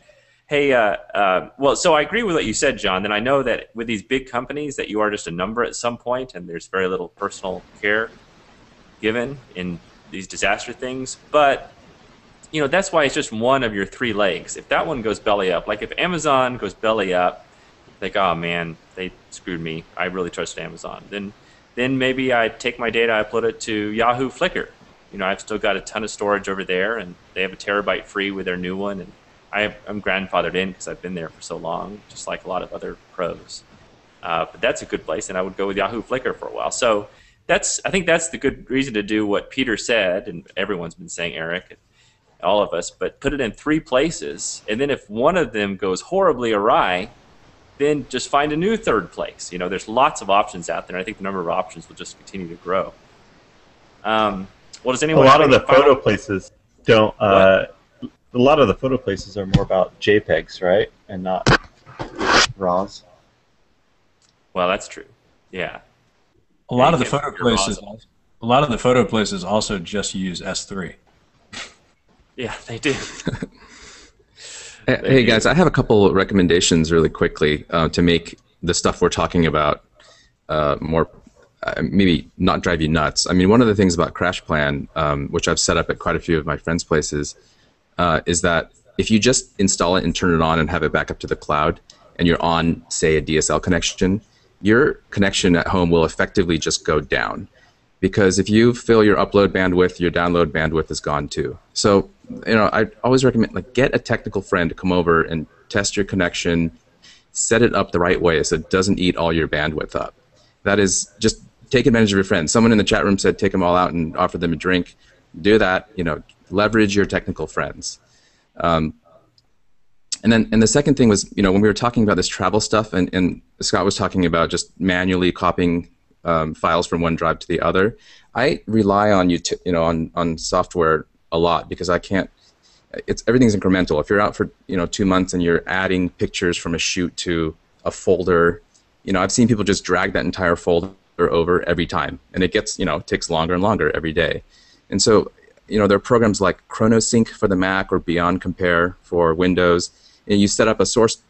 You set up two folders and you say backup in one direction, backup the other direction, synchronize them. They're really powerful. They save you a ton of time. If you took 1 gig of photos and you're adding to a 100 gig backup, it'll take you 30 seconds. It won't take you many minutes. I love those suggestions. Beyond Compare PC, huh? Yeah, Beyond Compare 2, and then Mac people use ChronoSync. Typically. And what about the hardware that people are using to put their stuff on? I talked about just when I'm traveling, but I got the old Drobo Pro, but I hear really good things about the Drobo 5D now, and I need something else because I'm like full on my Drobo Pro with like 13, 14 terabytes on there. And so seeing Trey's IOSafe and Pegasus and Drobo, which one do you like for mass storage, Trey? I think they're all basically equal. I've frankly had a little bit more success with my Promise Pegasus than I have my Drobo. Although I don't really know what to attribute that to, because hard drive failures are hard drive failures. And I can't really blame Drobo for those, although I happen to have had a few more with my Drobo than the Promise Pegasus. I did have one Promise Pegasus drive go out, though. and they just sent me a new one in a drawer, and I slid it right in, and it synced up for about 12 hours, and everything was okay again. But I've had more failures with my Drobo. But since I've gotten these new Thunderbolt ones, they've seemed much more steady, and obviously I'm still using them. The Drobo Mini is very fast, and obviously I've got everything backed up on my big Drobo. Which Drobo do I have, John? My big one is the 5N or 5D? No, I think you got the 8 bay one, right? That's sideways. No, Or no, 16. no. I have one of the new Thunderbolt ones. Oh, then that's the 5D. The 5D. Yeah, so obviously I like the 5D, and I'm using it. It's over in the main house. And one of the cool things about the 5D that I've noticed, Jarvie, you have a Mac, right? No, I have PC. Oh, well, I think that was So the I best can't thing do about Pegasus. the 5D is that it was Thunderbolt. Does it have USB 3 also, John? It does. Oh, okay, so you'll be fine. But, so it's got all those, old spinny hard drives, but it also has this little SSD card that goes in the bottom of it that seems to do super fast caching. Yeah. So it's And like the whole backup thing is an SSD. Power. And I hear it has backup power. Does it? I'm not aware of backup power for it. I think it's only got a single power supply. That's for certain. It may have like a small little battery inside that of it. helps it shut down if it loses power. Yes, that it does, yeah. But you know what? For Scott, in your case, because you've got so much stuff, I think you're a lot more similar to what we are. And a lot of these boxes and devices we've been talking about and looking at are what I would consider consumer level storage. It might be time for you to consider a bigger one,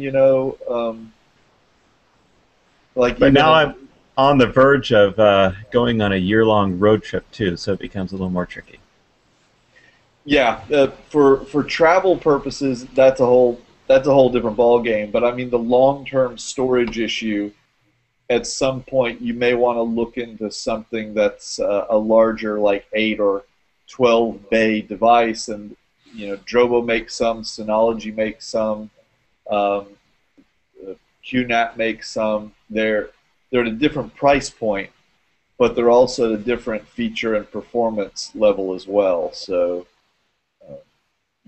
One of the challenges that we have is we're moving so much data around, and I think, Scott and others have said, I just don't have time. I don't have time to wait for all that data. That's a big challenge once we start getting these very large storage sizes. When you're moving terabytes around, even through gigabit networks, it's not very fast. So it could take days to transfer this stuff. You don't want to be having to have, like Trey has there, 3 or 4 boxes. Well, that's okay until you need to move 4 terabytes from one box to another, and it's going to take a week or more to do that because of the limitations, Yeah.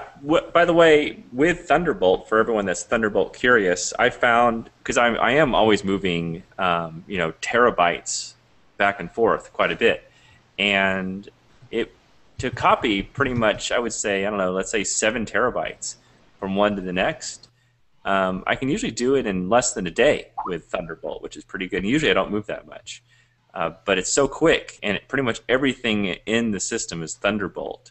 So it's quite simple and fast to move stuff around. Thunderbolt has totally changed my life. The benefit of direct attached storage as opposed to network attached storage, because if you compare that, for example, to one of these network devices, the best you could do in the budget range we're talking about would be something that offers multiple gigabit Ethernet ports and can bond them together.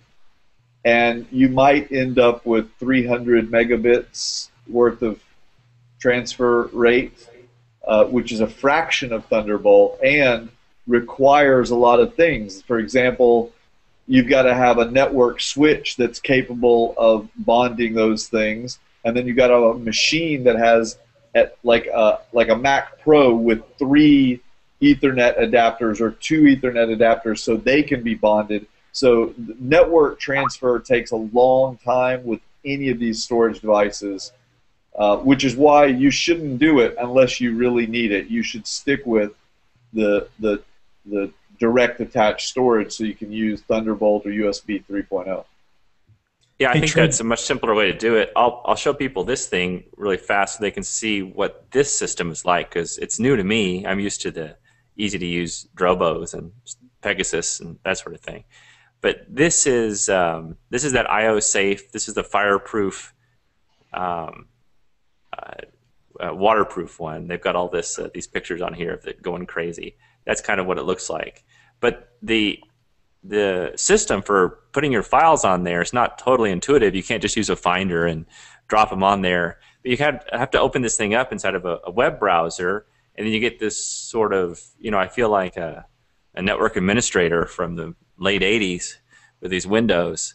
And so you can go in here to iPhoto Backup, and then when you want to upload something, you click Upload, and then you go find the thing, you go find the file, and then it uploads. And so it's just not quite as slick as using Finder and stuff. It's Actually, you shouldn't be having to do that to upload your files. You should. You're right in that you have to go into here and you have to create new file share folders and assign permissions to them.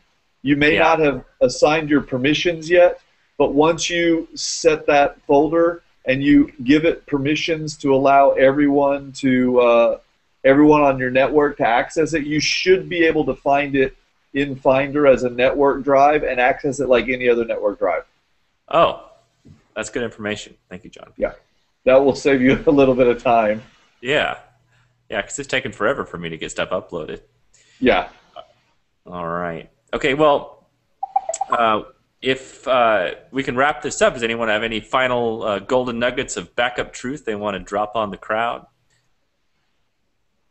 I would say the only other trick I found was, hard drives die, a painful death after they've been spinning a really long time. So, if you really want to make your hard drive last, don't keep it on all the time.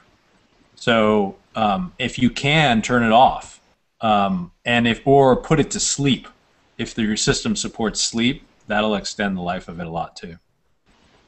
Yeah, good idea. All right, well, let's jump in and start sharing photos, and then we always have some discoveries of other photographers we found that we want to share with the world. So who wants to start sharing? I always go last. I finally got a good photo of the moon, by the way, that I'll share. Thank God, it's okay photo. But I got it of the supermoon here in New Zealand, so I'll show that during my share time. Who wants to go first? Any volunteers? I'll go first Dave, if you are want. you raising your hand? Yeah. I can't see when you're raising your hand. You have to I'll go just first. yell. I'll go first. I'm yelling. Okay, share. Go. All right. Here's a macro in my backyard. Nice. Whoa. I thought that might be a close-up of Jarvie sleeping at night. No, it's just like a little pine tree thing, and I whipped out I thought those were his long, beautiful eyelashes. Yes. I whipped out my 60mm macro with 2 extension tubes and just got real close on that. Just playing around. Very cool. This is up near Bear Mountain, New York, looking over the Hudson River is kind of out of view, but it's there. Another angle. Now this is on the other side of where I was at that point. This is, I think it's the Bear Mountain Bridge, and that's the Hudson River. There's the Hudson River again. And again, and I think there's Indian Point Nuclear Power Plant in the top left. This I took last night, or 2 nights ago with Jarvie. We went to the Rampo Reservation in Mawa. Another one from there. And there's Jarvie being epic. And that's it. Being epic. That's awesome. Looks like a giant gun. It does. It's like a huge elephant rifle. Okay. We'll just go left to right. Eric, do you want to go next? Yeah, sure. In about a month, I'm getting ready to go back to Isla Mujeres, this little island off of Cancun, in the Gulf of Mexico there, and I'm going to the largest aggregation of the largest fish in the world. So these are whale sharks. We typically have a few hundred of them on the surface together at once. So I have pictures with 60 fins sticking out of the water. These are very big sharks. They're up to 35, 40 feet long. And on average they're maybe 20 feet long, 24 there. And it's a really great place to photograph these things. No scuba diving is necessary, just snorkel and free dive. They're feeding on tunny spawn. It's like a bonito tuna. And so you can just swim up to them. They open their mouths. You can get creative and shoot splits like this on the surface. You can kind of photograph these all you want. Of course, if you're in the right group, dedicated for photography. Most of the boats out there are just kind of tourist boats. So super excited, going there in about a month. That's amazing. Oh, that's crazy. That was from a previous trip. Eric, you do so many things. You're you're like one of the most type A photographers I know. Type A. Yeah. Perhaps, yeah. Yeah, you do so many things, like quadcopters, you're underwater, you're doing litro. Everything is always happening around you, Eric. Yeah, I try. It's fun. I can't help but be dragged into all of my interests. Well, you do it all so well, which is confounding that you seem to excel at everything you do, so that's awesome. Anyway. Well, I have less time now because I got married, but I'm very happy. Yeah. Yeah. Do you have kids yet? Not yet. No, I'm sure that will be the second nail. Less productive soon. Okay. Yes, right. John P. Go. All right. Let me see if I can remember how to screen share this thing here. Are you going to show us more photos of girls holding you in the air? Oh, that would be good. I don't think I have any at this second. They all go on my Google Plus. So.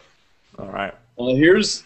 I do have only 3 pictures to share with you guys today. This one that we're looking at right here. This is. I just snapped this. This is this afternoon. This is Eastern State Penitentiary. How do you say that damn word? Penitentiary. Prison. The prison. Eastern State in right here in Philadelphia. Well, I'm in New Jersey, but it's in Philadelphia. This is a prison that was built in the 1800s. It operated for 140 years. It shut down in the 70s, and it sat vacant for decades and went into absolute ruin. So I've got a few other photos, but this is the upstairs ledge of one wing, and you're seeing the cell doors on either side, left and right there. And then if you look down on the first level below, you can see more cell doors. And this was a very scary, scary place you would not want to be stuck at. Let's see what else we got here. This next one, this is one I shot a couple days ago. Oops, wrong one. Shot this a couple of days ago at Rock City in Chattanooga, Tennessee. Beautiful, beautiful outdoor area. This was a waterfall, obviously, that was there. There were many others, lots of water, lots of beautiful rock formations. A lot of other cool things to see and do in Chattanooga, including Ruby Falls, which is an indoor, it's a cave with a 150-foot waterfall in the middle of it, so that's nice. This third one, this one I shot maybe about a month ago, but I really like this picture. This was a Grand Cherokee SRT that Jeep loaned me to test out. 470 horsepower, ridiculously fast Jeep. And what I did was I took it downtown in Dallas at midnight and parked it in a little vacant lot with, as you see, some of the skyscrapers behind me. Set up the tripod with the camera, no light, no flash or anything, but set a long exposure, 30-second exposure, and I walked around and did some light painting with a LED light. I just kind of painted the front of the vehicle to light it up, and then I walked behind it and kind of pointing it at the camera made that little light stream behind it. And I just really loved the way it turned out. So looks good. Hey, in the comments, who is that? Ben Rothig? He said he doesn't normally like HDR, but he loves that shot. Oh, well, good. Thank you. There you go. All right, Peter, you want to go next? Yeah, let me pull up. Okay. This is some commercial work I did. This is a portrait series of big wave surfers at this year's Mavericks International. So Mavericks, it's like 60 to 100-foot wave type big surfing. All these guys and gals were out there kind of competing. We did portraits on the beach for a lot of them. This is sort of some of those guys. Next couple shots are some personal work. This is my vampire bear. This was shot at a street festival in San Francisco called the How Weird Festival. One of the best street fairs ever. Highly recommend anybody in San Francisco go to that. I think, Eric, you were there, weren't you? I think you were shooting there too, weren't you? Yeah, in the past. Then San Francisco has a lot of other cool fairs. This was a superhero kind of street fair. So just doing a lot of portrait work, personal stuff there. This was a fun shot that we did on a photo walk. This is Lisa from Google. And we were doing Dragon Ball poses. This is kind of this meme was going around a couple weeks ago.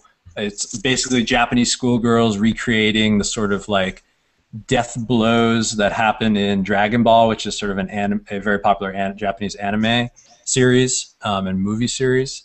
So you kind of pose people, you catch them jumping, and it kind of looks like the chi force of one of the people is sort of blowing up the other people. So we set up a bunch of flashes and did this at Stanford one night. A couple other shots as well. It was a good time.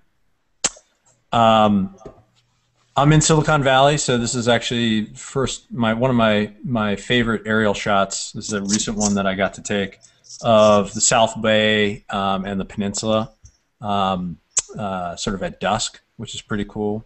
I got this actually out of a commercial airliner, which I was pleased about.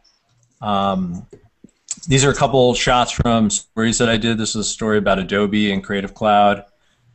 This is actually in Adobe headquarters in San Jose. This was another one for Stanford. This is Stanford Memorial Church at night. This was one for Tesla, sort of rise of electric cars, and sort of how they're taking over, especially here in this area.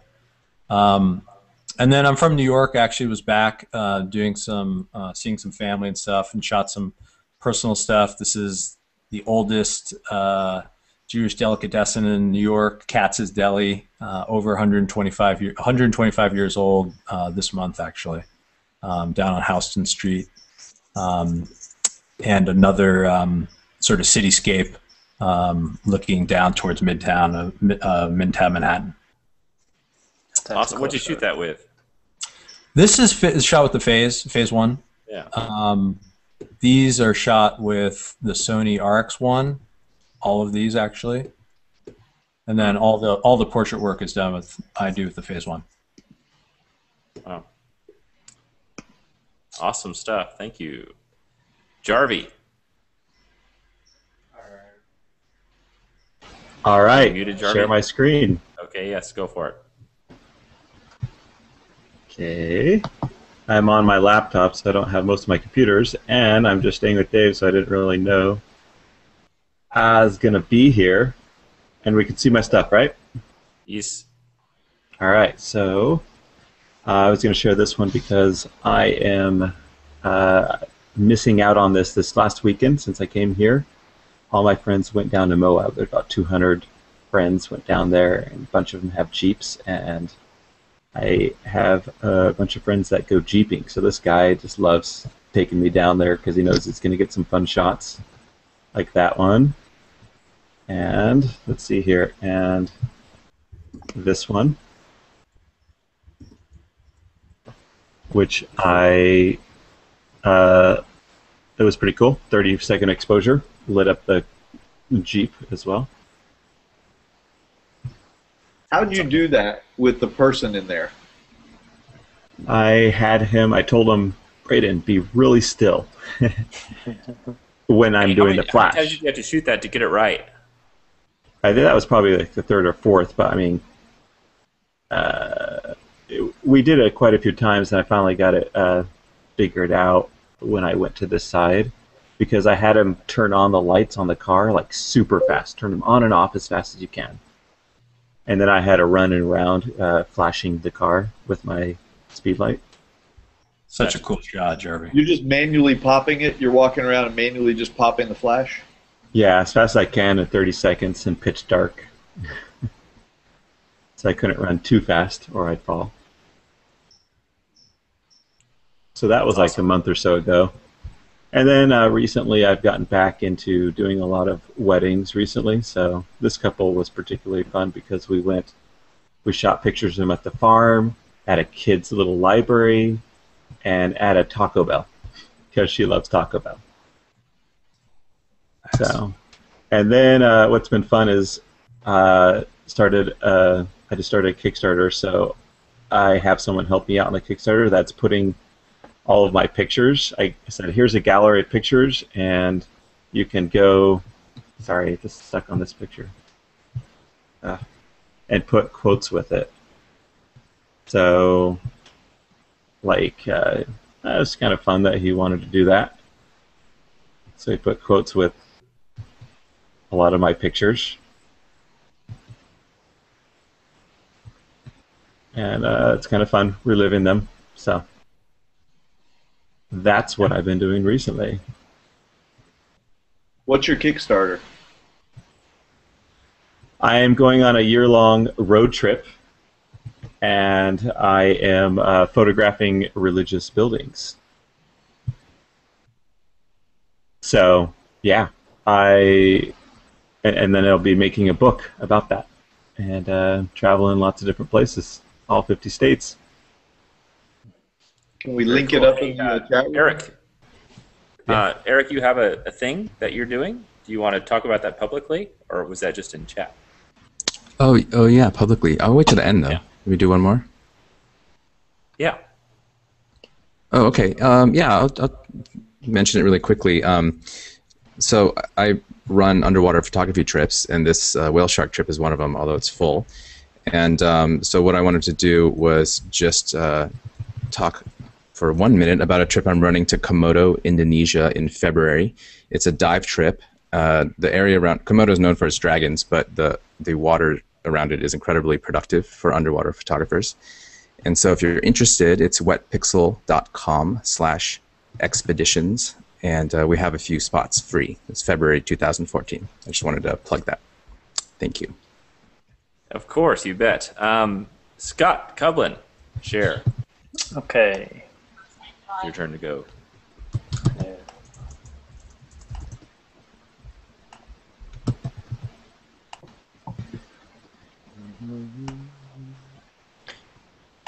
Why is my Lightroom not showing? Show. Don't know. There we go. You can see it now, right? Yes. Well, I just thought I would share this photo since the recent announcement of the next New Zealand photography workshop. This was from the last It's not public yet, there, my friend. All right. Well, I won't say the dates then. Well, we only put it out there to a few people, the people that subscribe to the newsletter, the free newsletter. They know about it, but I haven't announced otherwise. But it's okay. You let it slip a little bit. Go on. Okay. Well, here's just another shot from New Zealand at the last workshop. There's another shot. That was not the workshop, but that's just one of the nights that we all went over to Mount Cook and got these incredible shots of the Church of the Good Shepherd. I think mine was better than yours, Trey. Yours is very nice, Scott. I think Karen beat us all. Oh, Karen had a very nice shot too. Yeah. This is Lake Sumter down in the Villages in Florida. They've just got some incredible sunsets there. In fact, I was with Curtis there, and it really looked like it was not going to be a nice sunset. Usually you can tell when it's going to be a really colorful sunset, and this night it didn't. But I told Curtis, he was ready to leave. I said, let's just give it 10 more minutes, and then this sky just lit up. This is another place that we went to. Oh gosh, what was the name of it? I think it's Boone's. Oh, I better look and see what I call it. Let me just. I can't even look at my keywords for it. Boone Hill Plantation, I think, is one of the places that we went to. And I had to do a lot of posts to this. There were some people standing around here that I had to remove. This is just a real estate shot. I've gotten back into real estate recently, and I just wanted to kind of show what type of look you can get if you do proper HDR for interior shots with real estate. And some of them look a little painterly, but you know, you're capturing the detail of what's outside as well as the proper light levels on the inside.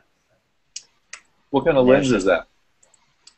That was probably a 17 to 40, I think. I think that's what my wide angle is. There's a 16 to 35, then there's a 17 to 40, right? Yep. It would have been a 17 to 40. And that's just another view, just with the kitchen. I just think it really helps to sell a property if you take proper pictures on the inside. So I just wanted to share that.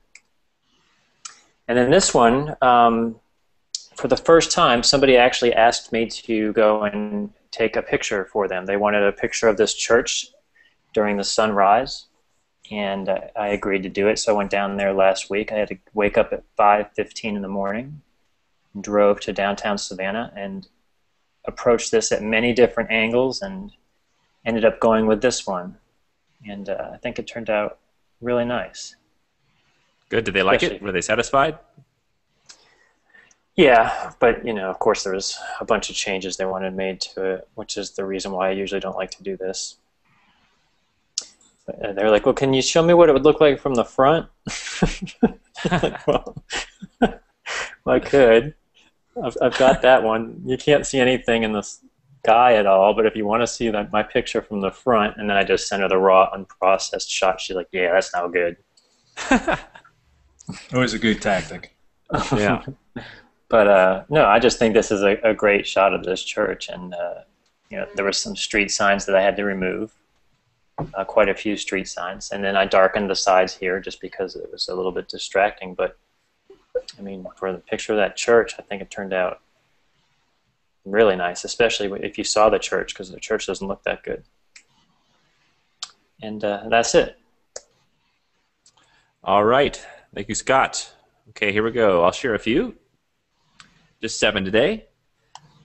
So here's the moonshot I got this morning. Actually, this is the moon setting. It set really early this morning. You can see the sky was still sort of this pinky purple color. And this is it setting behind one of the mountains behind my house. So I'm glad actually everything was the right level, because the other night when the moon came up, it was so dark that you basically got nothing else but that super bright moon. So I was glad I was able to do this just with one exposure. This was with the NEX7 zoomed in at 310 millimeter. By the way, I know people are still waiting for this thing I'm doing, this little article I'm writing comparing the NEX7 and the Nikon and what my decision ultimately is, and all the weak points of the NEX versus the strong points of the D800 and vice versa. By the way, Sony is also very interested in this thing that I'm writing. They talked to our team. They actually offered us free, unlimited cameras and lenses, all we wanted, but we said no.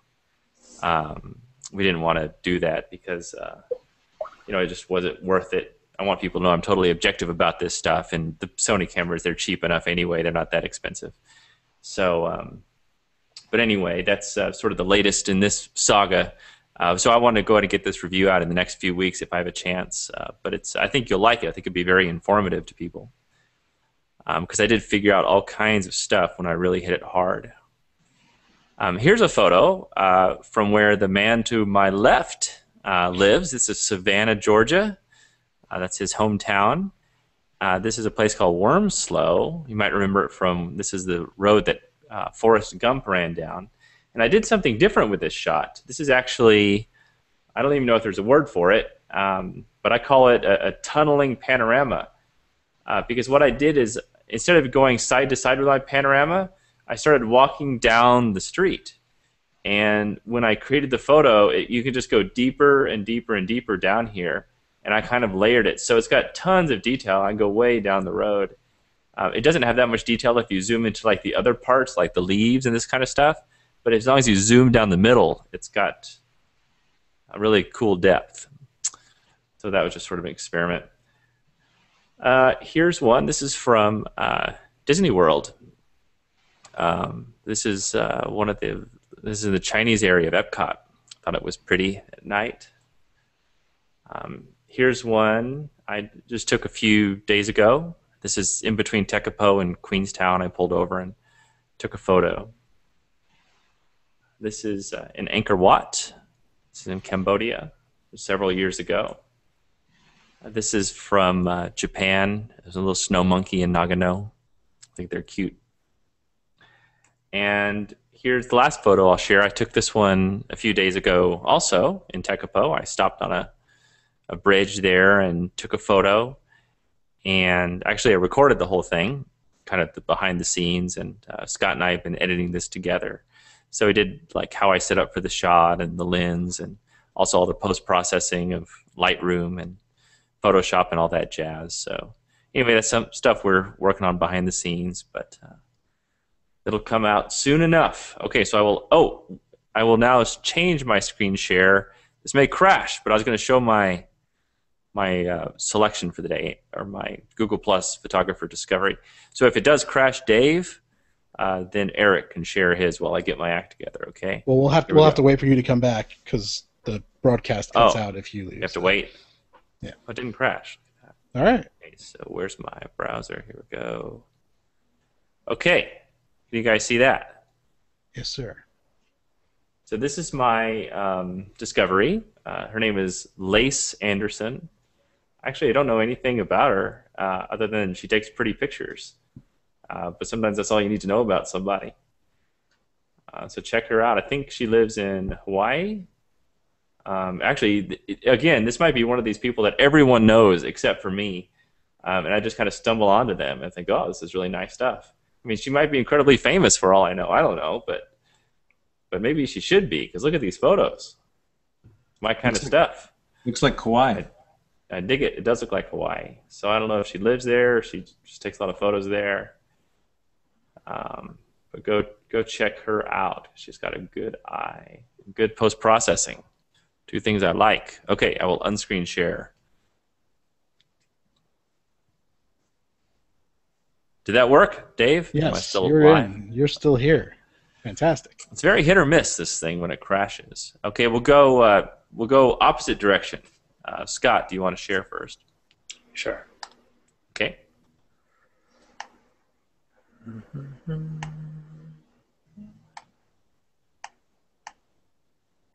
Okay, you see my screen all right? Yes. Yes. Okay, this Jim Shoemaker. I'll just go through some of his pictures randomly here. I don't think there's too much done in post on most of these, but it was just, he just has a lot of images that just have that really good feel to them. And look at that one there.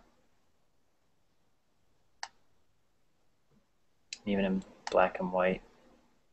Nice mirror reflection. What kind of clouds are these? You know what kind Right. they are.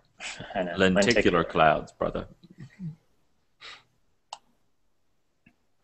That's a gorgeous shot there too.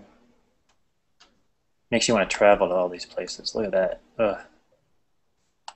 Drives me crazy seeing shots like this.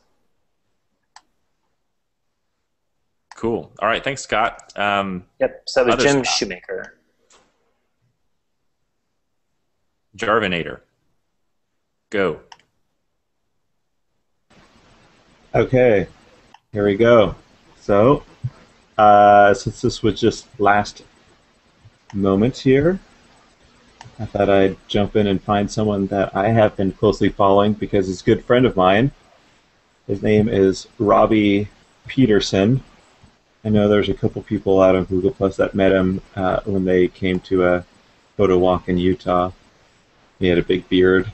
He doesn't at the moment, but I know him because I did his wedding a while back, and I've just kind of, he wasn't doing a lot of photography, and then all of a sudden I checked out his Google Plus page and I started to see some pretty amazing pictures, and it's just so cool, you know, when you see people progress. That's such a fun thing to do, to see their progression. I mean, he's not like amazing like every shot, but just he's starting to come up with some amazing things. It's just really cool to see my friends achieving their goals of being a really good photographer.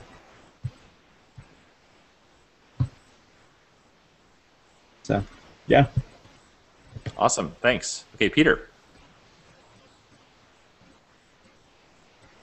Let me screen share. So my pick is Doug Sonders. He's a commercial photographer out of the DC area, and not hugely followed here on Google Plus, but he's got a big Twitter following, and I think he's got a Kelby training video that's coming out. But he does these really cool photos of like fantastical cars and scenes. He's got a bunch of really cool portrait work and shots of really sort of exotic cars. He's got the Ghostbusters. He does a lot of shoots with famous cars from movies, like the A-Team van and the Ghostbusters ambulance, and lots of portraits, personal work that he's done, putting Star Wars figures, recreating sort of scenes from that. Just really some really interesting stuff, including pet photography, some pet portraits, which is really fun work. He shoots with a Phase 1 too. There's not a lot of folks are putting out a lot of work there on Google Plus with Phase 1, so I try to follow everybody that does. And I just really like a lot of his work. And if you're into behind the scenes stuff and for commercial photography, he does a lot of behind the scenes work, so you can learn a lot from what he's doing. Cool, good stuff. All right, do you have one, John P., by chance? I do indeed have one. It is one of my favorites. Let me see if I can pull this up here. Okay. I don't know if you guys know Matt Adcock. He actually lives and works down in Playa del Carmen, Mexico, and he does mostly, well, I don't know if he does mostly, but a lot of wedding photography, and specifically underwater type wedding photography. Let me see if I can get with his wife. With his wife? Yeah. Very cool. So these shots, they're just, I mean, amazing. I find all of his photos to be incredible, just on a technical level and a creative level. I don't know how he gets things so sharp and yet, you know, so well laid out as well. Let's see if we can find one or two of these. Things like this. Just beautiful. I mean, I have no idea how you do that or how you get all the colors or how much post work is in this, but check him out, Matt Adcock. fantastic photographer. And a cool guy. Very cool. Awesome. Good one. All right, next, Eric. All right, here we go. So this is Phil Colla's work. He's active on Google+, and I know him as an underwater photographer, and I first came across his work because he's extremely prolific on the California coast. So he's got a ton of really, really great California nature photography, everything from dolphins and waves to kind of landscapes and night stuff. So he's extremely versatile. He's got some great shots of blue whales, which is, that's pretty rare to get, especially because visibility where they're feeding is usually very poor. But he's super versatile. I mean, if you look at his albums here, he's got, in addition to California nature stuff, he has birds, travel, astrophotography, aerial photography. And super thoughtful photographer and always out shooting. So I highly recommend checking his work out, Phil Colla, Colla. Awesome, thanks. We'll get these guys all plus mentioned in the show notes, and I'll reshare them. I know we just got the show notes done for last week's show. I haven't shared that, but I will shortly, probably tomorrow morning. I won't do it this late because it's too late, and most people won't see it, but I'll do it when I wake up tomorrow, which I guess is about 5 hours later in the middle of the U.S., so we'll get that shared. All right, Dave, anything else before we wrap up the show? No, sir. Nothing else? Nothing. Any parting words, John P.? Anything great you want to talk about? Going back to the theme of today's show, which was all about backup and stuff, there was one little tip that I forgot to mention when we were talking about final tips there. Do not rely on any devices that are over maybe 4 or 5 years old. I mean, once your storage is 3 years old, and I'm not just talking about your hard drives, I'm talking about the physical boxes they're in, everything, I would say that 3 to 4 years into it, you're putting your stuff at risk. Just plan on refreshing your hardware, after that period of time, just to eliminate more risk. It's all about controlling the risk. Yeah, I think that's a good way to say it. It's a little way kind of say it's like exercise or diet, both of which I know you don't do, John P. So maybe this is bad. But when you choose to make like exercise and diet part of your life, it has to just become part of your lifestyle. And that's the thing with backup is you can't think, okay, I'm going to go up to Best Buy and get a couple things and I'll be done. It's really sort of a lifestyle choice. You have to be ready to get new drives all the time and always be copying and be thinking about it all the time. It will take up mind space and it'll take up time and money, but you do kind of have to make backup part of your life. You agree with that, John P., even though you don't agree with my stance on diet and exercise. Indeed I do.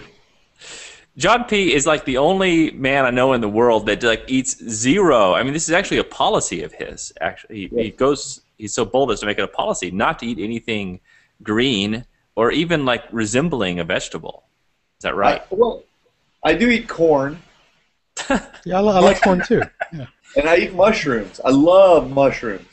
I like mushrooms and corn too, but no other vegetables. Yeah, you know what? I'm still probably the healthiest guy you know. I mean, so hey, what the hell? You are not healthy. I don't know. I wouldn't call you the healthiest guy I know. Really? I know Eric Cheng. That guy's always diving off dive boats in European Speedos, and he looks like $1 million. Yeah, right. He's pretty healthy. He's pretty healthy. He's not 40. You're not in your 40s yet, are you, Eric? Actually, no one can tell how old I am. Yeah. But no, I'm not. Yeah. Come see me when you're in your 40s, and we'll compare notes. All right, we'll do. He'll see you in 10 years. Yeah. All right, John P. We're gonna arm wrestle next time we get together. Let's do it, baby. Come on, bring it. And we'll He's been record it. lifting women.